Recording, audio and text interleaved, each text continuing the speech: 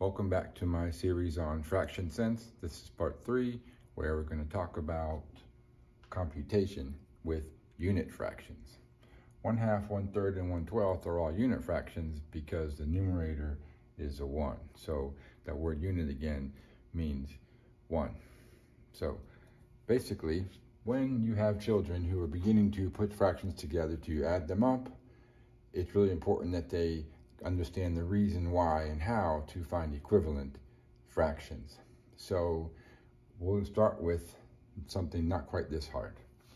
Let's just begin with 1/2 plus, let's say 1/8.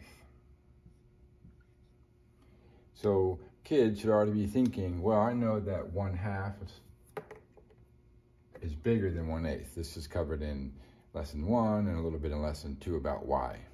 The inverse relationship between the number and the denominator and the size of the fraction. So if the kid, your child, can pull out 1/2 and 1/8 and lay them together, they should recognize the answer is only a little bit more than 1/2. And you should be asking them to explain to you as you go what they're thinking.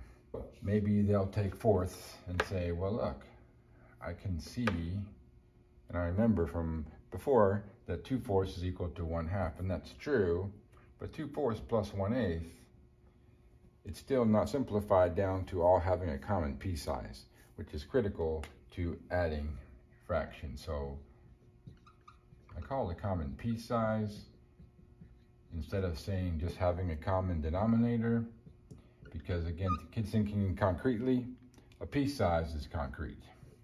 The word denominator, they might know it, but it doesn't really click the same way in their brain neurologically. So stick with common piece size and then say denominator afterwards to make that connection. So they might even try 6 and they'll see that it's, well, 3/6 works for like 2/4, that's interesting, but it doesn't, the next piece of 6 is more than 1/8, of course, so it doesn't work. So then you go back to the drawing board, and all this time that it takes them, their brains are really thinking and grappling and struggling productively, which is what you want kids to do as they learn. It should not be easy all the time, but they'll eventually get down to 8ths, and they'll see that the answer is 5/8.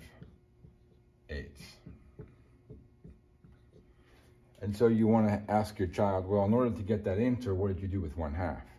And they'll say, I changed it, or I converted it to 4/8. So along the way, they see that 1/2 equals 4/8. So they thought about 4/8 plus 1/8. And I would use words like 4/8, 4 pieces, plus 1 more eighth. 4/8 plus 1/8 has to be 5/8. Because a lot of children, even in upper elementary school, will say this answer is 5/16 because they're just adding like they learned when they were really small. But a knowledgeable kid will recognize why 16 makes no sense whatsoever, because 16ths are really teeny pieces and they have not a lot to do with 8ths except, well, they're half the size. So before I go any further, if you're interested in me doing these sorts of videos but directed right towards your children to skip the middle person who has to explain it, I'd be happy also to explain it to kids using the way I would describe it to 6 and 7-year-olds if interested. So leave a comment if you would like to see that kind of video. Also, I have many more videos on TikTok and Instagram regarding all kinds of mathematical concepts. So look for Super Teacher Guy and you'll find me having already done many more videos. Anyway, 1/4 plus 1/3 is a much harder problem because neither one of these denominators now sort of fits in easily with the other denominator. So it's going to take your kids a lot more work, and hopefully they'll see your interesting pattern here that most kids are just taught to memorize but not fully understand why they do it. So 1/4 plus 1/3. Well, now your kids are just going to go through the process of maybe guessing and checking to see what size piece works. And they might start with 6. But then they'll recognize that it doesn't quite make it. But maybe some of the kids will see that this last piece is like half in and half out.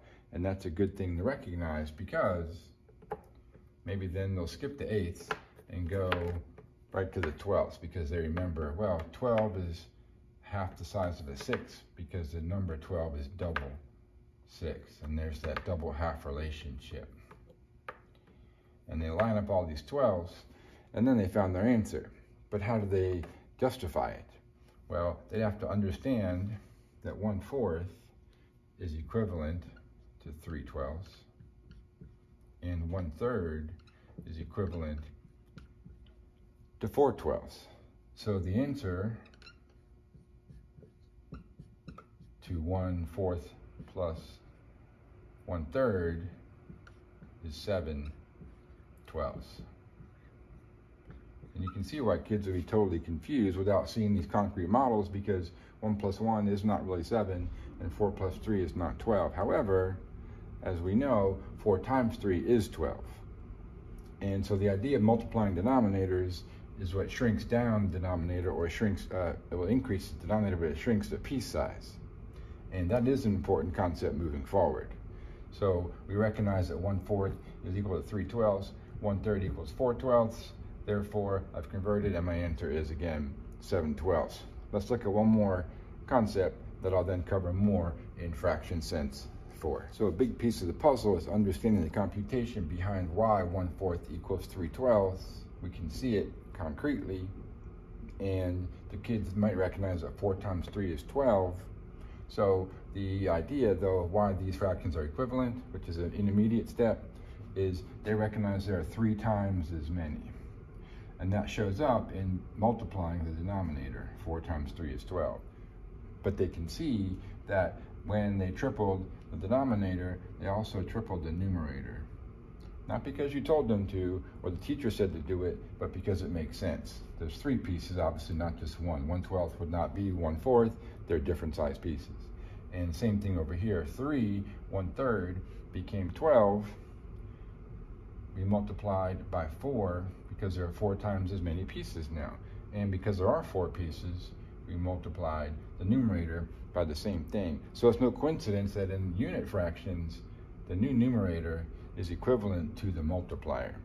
And that's a good step, and again, something good to talk about. And next time, we'll clarify and go into more detail about finding a common denominator, but making sense of it. Thanks for watching, and look for part 4 soon. If you haven't done so yet, please watch part 1 and part 2, and also please subscribe. Thanks. Bye-bye.